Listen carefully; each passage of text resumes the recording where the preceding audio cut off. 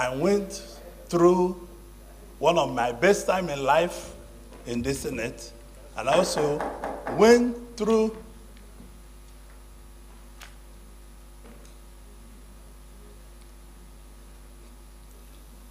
one of my difficult periods.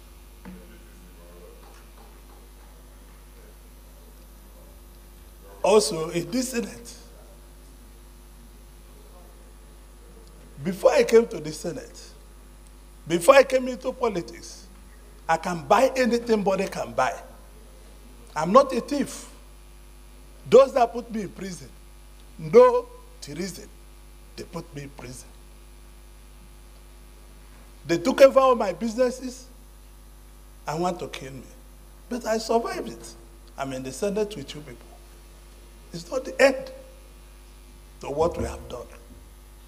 It's not the end to United Nigeria. It's not the end to Brothers Keeper. But these senators I called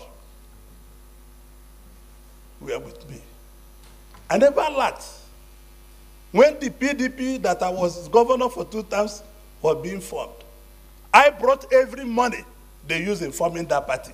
Every penny in 1997 and 98. And I later became a thief.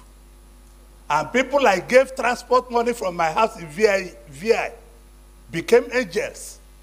This is what Nigeria represents. I want to thank my colleagues for giving me these 4 years of uninterrupted support. Because this country is not fair to so many of us. I built this country, I employed 13,800 workers. People employ nobody, and nobody asks them their source of wealth. I have 3 factories in Lagos, Nigeria. I have 2 factories in Ota, build manufacturing. I have 3 factories in Aba, manufacturing, and I'm a thief. And people that cannot explain where their source of wealth comes from, they are not thieves. I leave everything in the hands of God. May God be the judge. Thank you very much, Chief Whip.